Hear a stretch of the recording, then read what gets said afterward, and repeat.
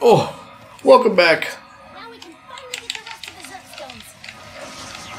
Welcome back to Chinstrap Chaps, where we complain about the future, technology, and bad games that people seem to fucking love.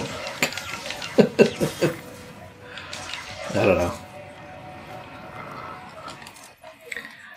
I don't know, dude.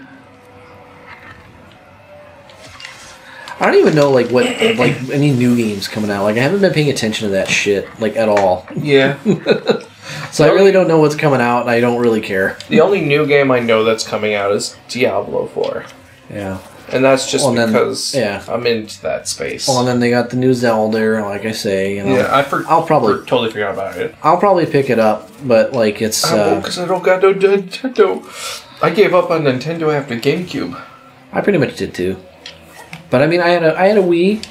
I think Wii was, like, the last thing that I was really into for a while from Nintendo. You know, I just didn't like the motion controls. Oh, I didn't either. But I'm just saying, like, you know, they were fun at first, but then, like, after a while, you're like, they were okay. gimmick. Yeah, they're gimmicky. But, like, I think, no, at first it was fine. What is this thing? Pile of moon juice. Yes, I know I can shoot the fucking Zerp stones. You pieces of shit! I think it's a teleporter, I think is what it is. Yeah, it's a teleporter. Don't forget to get all those ones on top of the thingies. Yeah, that's like how now that I can shoot the fireballs, I can get all of them. But yeah, no, I gave up on them after GameCube. I think the Switch is a great console. I actually do think it's really good.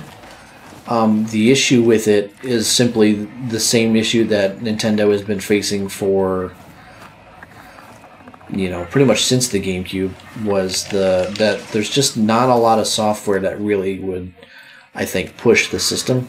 Like, you know, that makes people want to get it. Like, obviously there's all the Mario games and stuff, which are fine, but, like, for a 30-something-year-old, for me personally, it just isn't that interesting anymore. Yeah.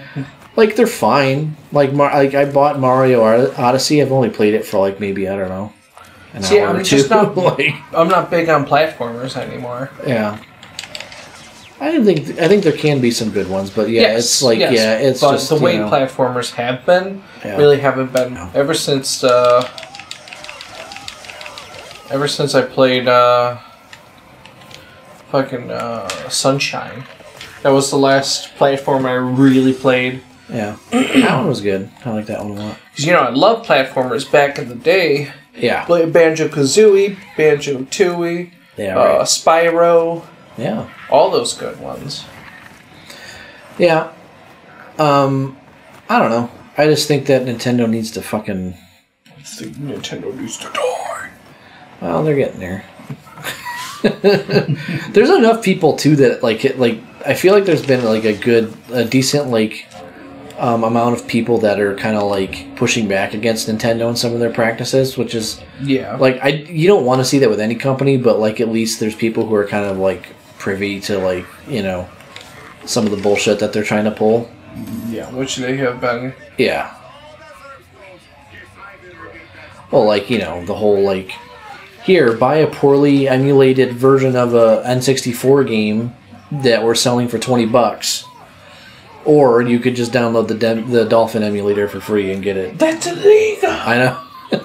People seem to be okay with pirating their games, though. That's the thing. It's because Nintendo doesn't re-release their games. Well, and they have no... And when they do, it's always like a really shitty, limited time kind of thing. Yeah, and it's a bad deal most of the time. Yeah, it is. Well, and they don't even emulate their own software very well. That's the other thing, is that they just, like, you know, can't even, like, emulate their own fucking games. Oh, did you know you can launch Dolphin on Steam now? Yeah, I saw that. And I was thinking to myself, I'm like, that's a good way to get canceled by Nintendo. So I don't... Like, I don't know. No, I mean, there are no Nintendo games on Steam. I know. So it's not like who the fuck is this caring So about? you're just launching it through launching it through Steam. Through Steam, and then does that like what's the advantage of doing that? You can set it up a little bit easier. Oh, okay. Because it will automatically kind of set up, and it's more trusted that way. Because it's through a big company kind of thing. The Dolphin emulator's been around for a while, too. Yeah. So, like, that's a pretty prominent, like, thing. And, I don't know. It's probably something, you know, Steam's just like, yeah. Nintendo's never going to let us put any of their games on our service. Yeah, right. So fuck them. Let's just put a thing that that everybody has anyway. Yeah, that everyone has anyway that can, you know, play their games for free. This fucking level looks insane. Yeah. By the way, I remember when I came here, I'm like, holy shit. Real pretty. I like the blues. I like the purples.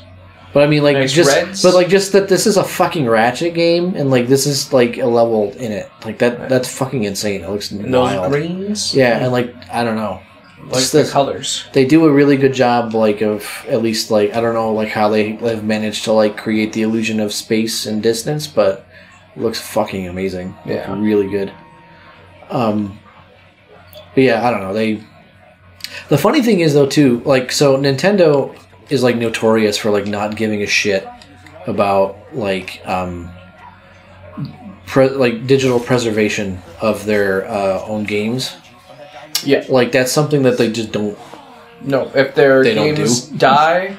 Yeah. Like, a lot of games, their batteries are going to be dying very soon. Oh, so if you have a cartridge of it, it doesn't matter if you do or not. Because it's going to die. Yep. And the only way to play that is going to be emulation, because Nintendo doesn't offer it. Mm-hmm. Yeah. And it's still illegal. And Nintendo will sue your butt. Yeah. But that's the thing that I don't think they don't seem to understand either. Like, I'm not talking, like, specifically, like, just, like, the Dolphin stuff, although it is kind of doing this. But, like, there's, like, these people who are doing, like, revival projects or updates or, like, fan-made projects and stuff. Yeah, fan-made updates. Yeah. Like, and it's like... we put the Nintendo Super Mario RPG into Unreal 5, and we're making it for free, and people will be able to play it, and then Nintendo's like, nope. Yeah, or like somebody was doing a Metroid Prime 2D version of the game, like a side scroller, you know. And it's like, you know, that's a cool fan made project, and then they canceled that.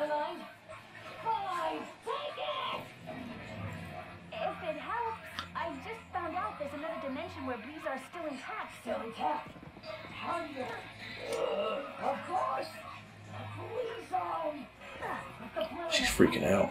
Yeah. I kind of like this level because of this. You go back and forth between dimensions, and like one is like the destroyed station, and the other one is before.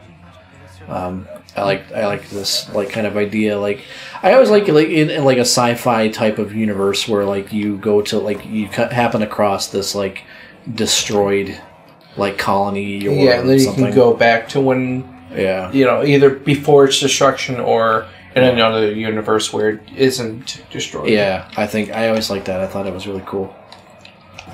Like there were a couple levels like that, and like I don't know, like Republic Commando and shit or something. Yeah, I don't know, it's random shit. But yeah, I don't know. Fuck Nintendo. Yep. bad consumer.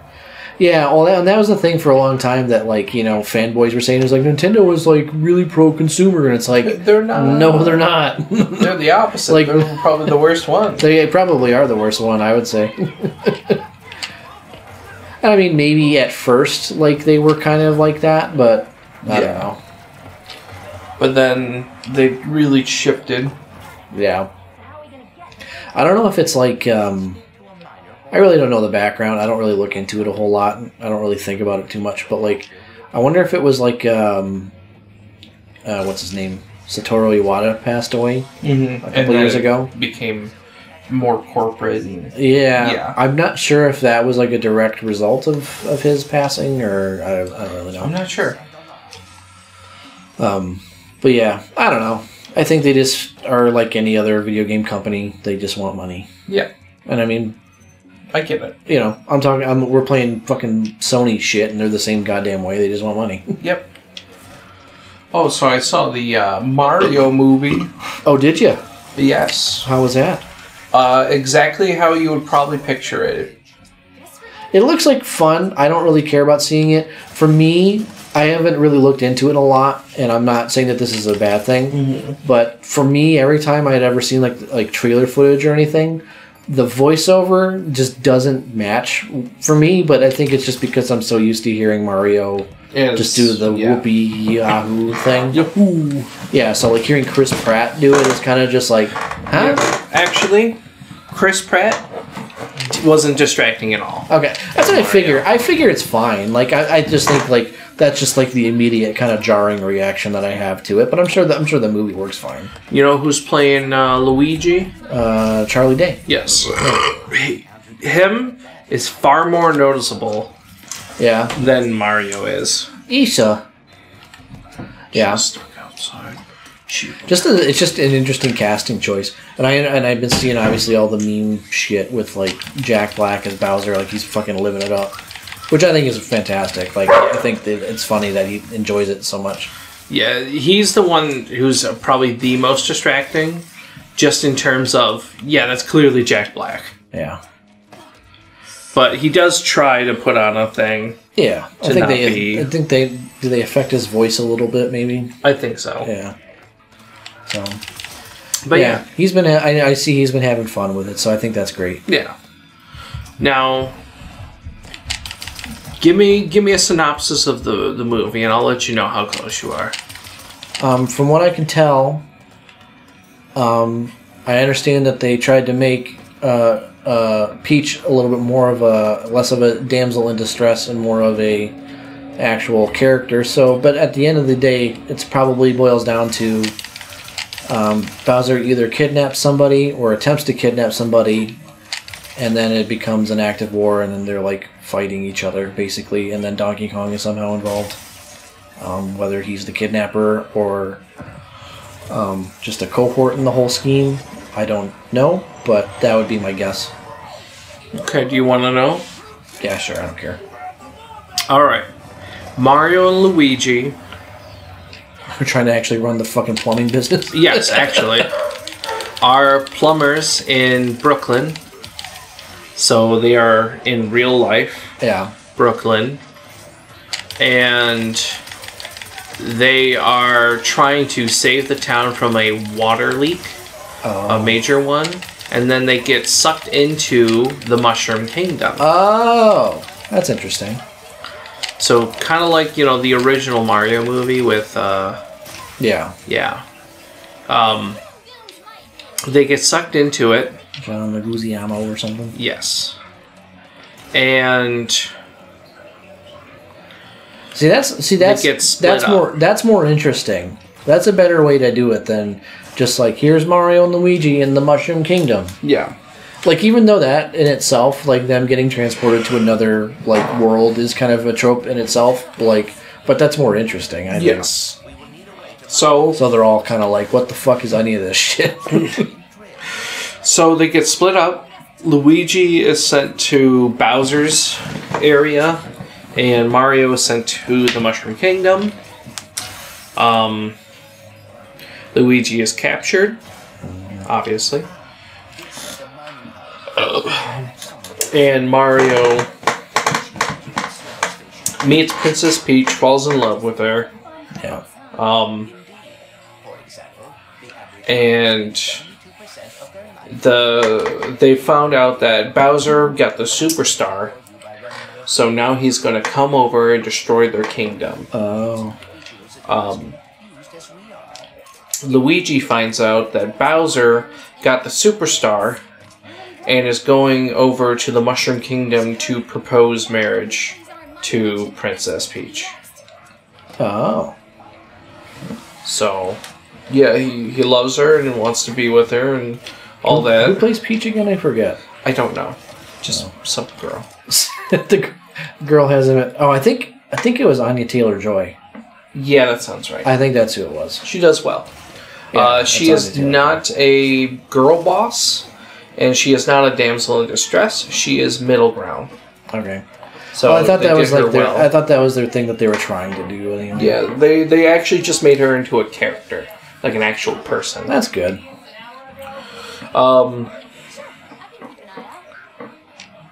Let's see.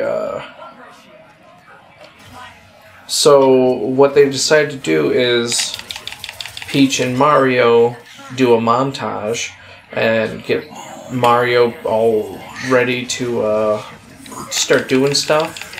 And then they go to get the DK army. So they go over to Donkey Kong area and then they do some go-kart racing. Oh, so they're fitting in all the shit. Yeah. I remember in the trailers there's like they fight or whatever and it's... Yep, they fight shit, to get the Kong army. Cranky Kong is an old Jewish man with a nostril problem. Okay. And, yeah, basically, they, oh no, Taylor! Basically, yeah. They, oh, I see. Okay. They get the Kong army, they go in Rainbow Road.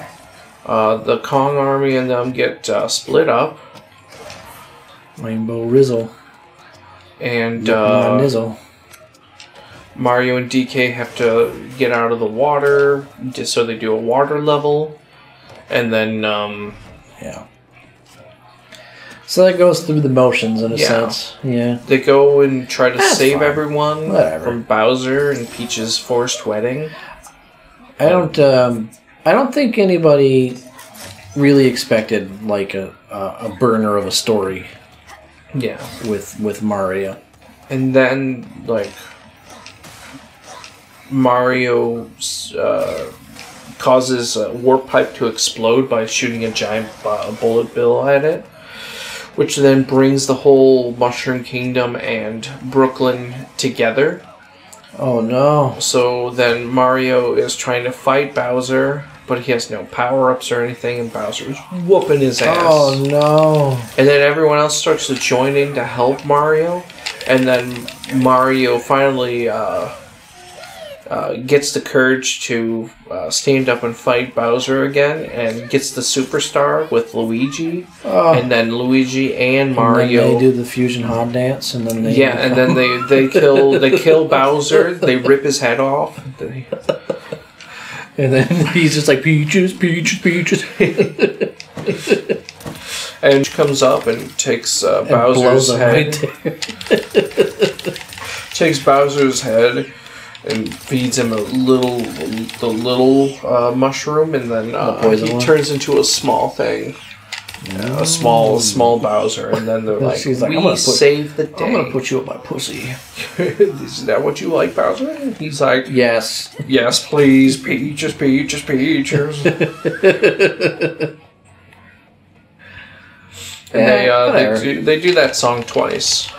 One at the middle, and then one once again at the the ending. I think that song is like up for like some awards or some shit. Which I think that great. I think it's funny because it's a song that was like, it sounds like he wrote it in like 3 seconds. Yeah, he like probably just sat there. It sounds like he just made it up on the spot. Yeah, he just sat at a piano, started hitting something, and he's like, okay, yeah, that sounds pretty good. And then he's like, and that's nothing. Yeah, and that's nothing. That's nothing against like Jack Black, but I mean, it's just Melissa showed pretty me low quality. Yeah, Melissa showed me the video. I think the video's fun. Like I'm sure you've seen the video of him doing the song. Yes, because it's in the movie. Yeah, like I mean, like him, like actual Jack Black. There's like a music video of him doing it, and I'm like, that's like, I haven't seen that. It's a fun little video. It's fine. It's him dressed up like Bowser, and he's in like a peach colored room, and he's playing a peach colored piano and singing the song. But yeah, the song, I'm like, I don't really like the song that much, if I'm being completely honest. It's literally just him saying peaches, peaches, I know. peaches. It's not a good word to repeat over and over again. No, it just doesn't lend itself well to that, I don't think. But whatever. It's a quick little fun song for the movie. It's fine. What I thought they should have done, I think they should have got the presidents of the United States of America to help him write the song. Because I already have a song about peaches. Yeah. So are they still a band? I don't know. Maybe. I hope so. But it's like they're the kings of songs about peaches. Yeah, like they should have had them collab on it and do the song. But they really should have played that song too. Yeah, just fucking. That's a missed opportunity, I think, but I don't know. Well, everyone's going down Rainbow Road, just peaches, billions of peaches, peaches will be. Yeah. Mm-hmm. Billions of peaches, peaches will be. Yeah. Yeah, just. Look out! I mean, honestly, they worked. Deserve it. you know how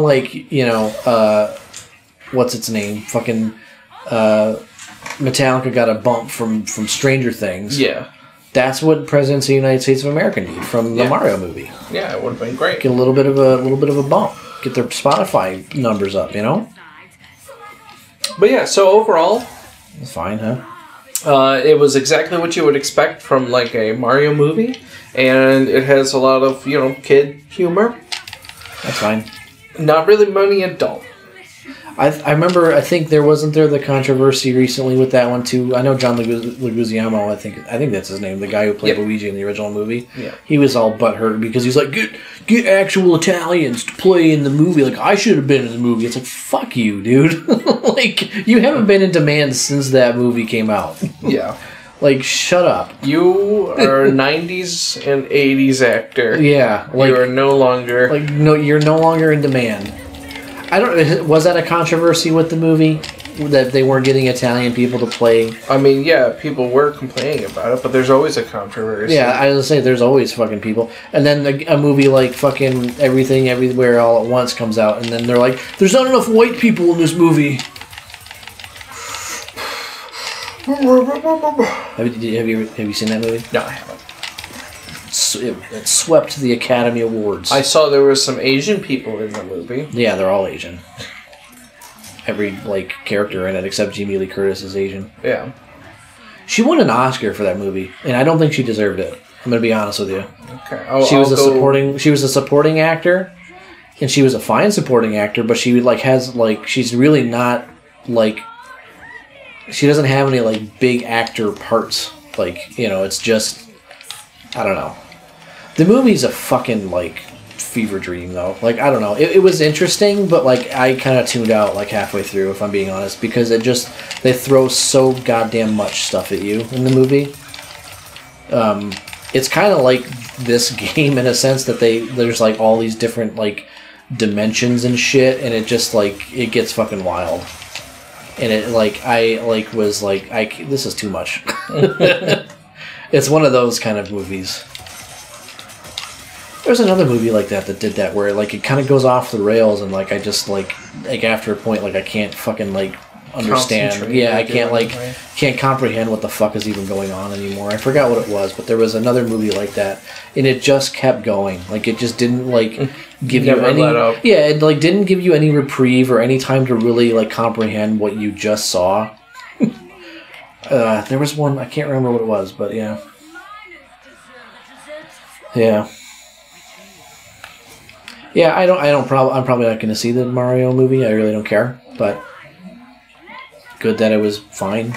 Yeah, I assumed it would have been fine. A lot of records. I know. I'm surprised that they never made a movie sooner, but I guess it's just because Nintendo is so fucking picky about their intellectual properties. And I'm gonna say, Sonic, the movie, the first one worse than this Mario movie. Oh yeah, but the second one is better than this Mario movie. Really? Yes. Okay. I haven't seen either of them, so. I just liked Jim Carrey. Yeah. Well, you got Jim Carrey on board, then it's gonna be at least somewhat watchable. That was his last movie. You'd be tired. I know. That's an interesting movie to end your career on. Yeah. Fucking, I just heard that. What's his name? Clint Eastwood is working on his last movie now. Yep. Which is fucking nuts because the dude's 90 something. Yeah, I'm guessing he needs one last dollar. Yeah. I felt bad with I'm sure you heard about Bruce Willis. Yeah, with his he has like dementia or whatever. Yeah, dementia. Yeah, I felt bad that he like kind of like was forced into retirement, but like, what are you gonna do? Yeah, I mean that's life. Yeah. I think Tarantino's on his last movie too. I think. I haven't heard anything about that one. He was working on something. I forgot what it involved. But I heard like kind of rumors going around like about whatever he was working on next, and it was, I forgot what it was. But he allegedly, like, you know, as he had said before, every director's got 10 good movies in him, as he put it. So he's on his 10th movie. Oh, okay. So I think feels like he's holding true to what he said. So I think he's gonna, you know, direct this last one, and then maybe he'll write. Who knows? I think he could just keep going if he wanted to, but well, then he would be a hypocrite. Yeah, but people are hypocrites all the time, so yeah. Maybe, you know, he'll feel like he's the exception. I think he has yet to put out a movie that I haven't enjoyed, at least in some capacity. Like, I always talk shit about Django. I didn't really like that movie very much. See, for me, it's the Kill Bills. I liked them, but I never felt the need to go back to them. Yeah. Yeah, the Kill Bills I can understand. They kind of tap into, like, old, like Kung Fu and martial arts movies and stuff, like samurai movies. That was kind of like his kind of foray into that. And that's the thing with Tarantino. Like, you can kind of tell, like, with each movie that he makes, that it's like he's pulling from, like, a genre that he's a fan of. Yeah. You know? Like, I kind of got that from, like, Hateful Eight and Django, where he's pulling from, like, these Western movies. And then, obviously, with Kill Bill, it's more of, like, a old samurai movies and stuff like that. And then some of the other stuff, like Pulp Fiction, is kind of like almost like a 70s-esque crime sort of thing, you know? Yep. Even though it's like in the 90s or whatever. Yeah. So, I don't know. I think he'd be, he could keep doing whatever he's doing. But I like the one where there's the feet of the girl. So every movie that he's ever made. so literally every movie he's ever made. Yep, every single one of them. That's the funny thing. Like, once you know that, you notice it. You notice, like, every shot or every single thing that he's ever made that has like a foot part in it. You're like, okay, yep, that's a very self-servicing thing right there. Yep, he is just getting actresses that he finds attractive to put their feet somewhere. That, yeah. And if he can touch them, even better. Yeah. Oh, and fucking From Dusk Till Dawn, he's got the one lady put her foot in his mouth, yep. And then she pours the fucking beer down her leg. Yep. And then that one where they're the four girls with the car. Death Proof. Yeah, Death Proof. Yeah. The feet massage. Oh yeah, the foot massage. Yep. He said that he would do it. It's all him. So the hands were him. Yeah. Now did they do the version of that I watched? They cut the lap dance part. Now, was that ever a cut of the movie that had it in there? I don't know, because I remember I watched it and then it just says like the footage missing, because like that was like their whole like fake double feature that they made, like him and what's the other guy's name, Robert Rodriguez or something. Yeah. Anyway, what were you gonna say? The one weird one. The one weird one is in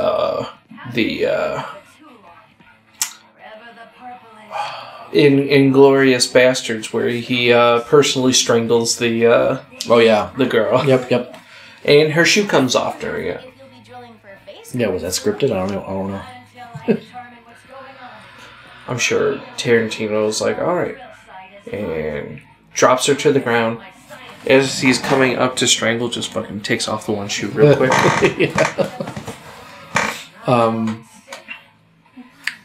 Yeah.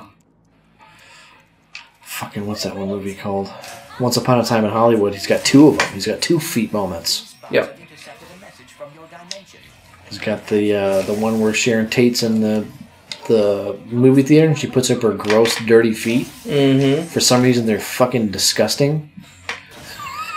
And then when the underage girl goes with Cliff Booth, and then she puts her feet up on the dashboard of the car. Yep. Which is super dangerous. Which is also fucking gross. I think it's so funny, like, when you actually, like, know that fact about him, though. It's like, shit, dude. Then you notice it, like, everywhere every movie you watch, he's got a foot part. At least most of them. I don't know. Like, there might be some that I'm not able to, like, conjure up right now. Like, I don't know if there's anything like that in Hateful Eight. I don't think there's anything in Reservoir Dogs. Yeah, Reservoir Dogs, because there's, like, no females in that whole fucking no females movie. In that at all. I know there is in Pulp Fiction. Where's the feet there? It's the one girl when she's like vagina. Oh yeah. Or no, sorry, that's what you fucking call it. Which one? That's The Big Lebowski. Oh. It's that girl who looks like that girl in Pulp Fiction. The one with all the piercings and shit. Yeah. I don't know. I can't.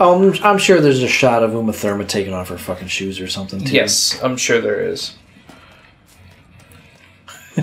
That's what I need, is I need a fucking foot fetish compilation video of every Tarantino movie. I'm sure there is one. I'm sure there is one, too. 100%. Yeah, I don't know. Yeah, I heard that he was doing his alleged last movie, so I'm like, alright, whatever. Like, dude has yet to make a bad film as far as I'm concerned. I think he even said that he considers Death Proof his worst movie. And he's like, if that's my worst one, then I think I did alright. Yeah. Because Death Proof is a stupid fucking movie. But, like, it's fun. And I enjoy it. I thought it was good. Now, what do you think is Wes Anderson's perverted thing? 90-degree angles.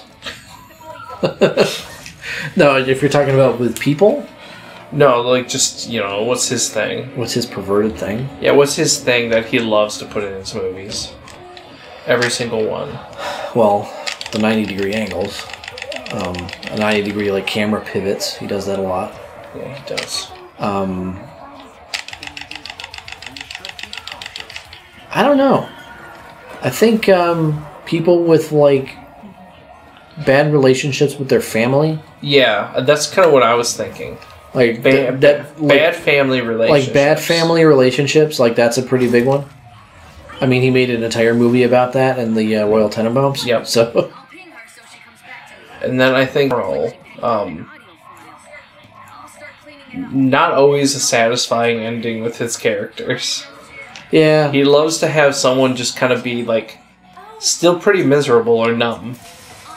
Yeah, but I think that's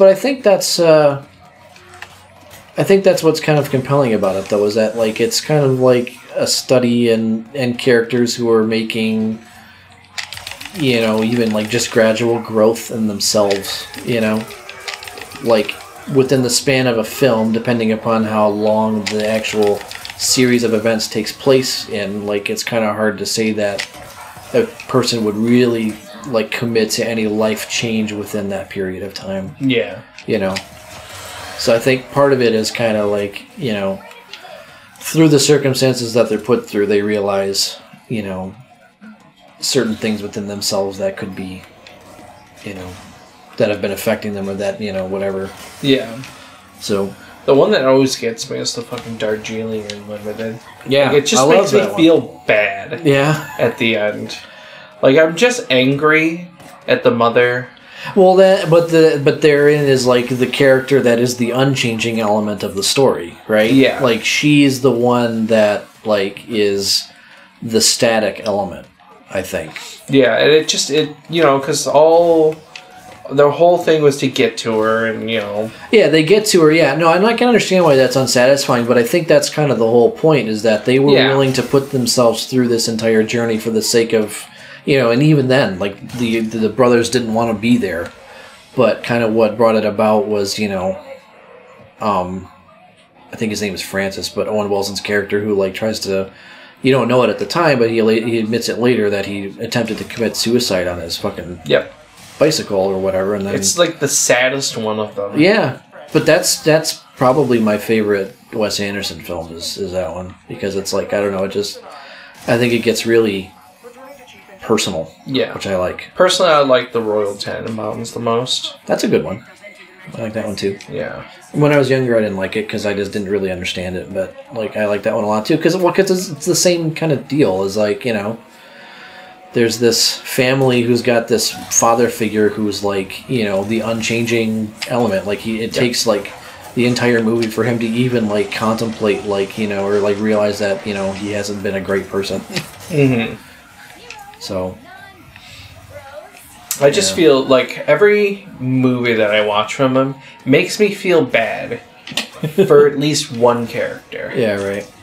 Like, really makes me feel like super empathy for that person. Yeah, right. Like, I haven't seen his new one. He put out a new one like last year. I forgot what the fuck it's called. It's like the French something. Yeah, French something. I forgot what it's called, but yeah. I know the Isle of Dogs is the one that I still need to see, and then that one's okay. The animation in that one is really good. If it's like, where the fuck am I supposed to go? I'm kind of just on autopilot right now, but we're at the end of the episode anyway. Yeah, that one, like the animation was really good. I don't really remember much about the story, but it's like it's good. It's worth watching. All right. Well, next time at Chinstrap Chaps, Billy will have watched the Isle of Dogs, and we can talk about that next time. Hopefully.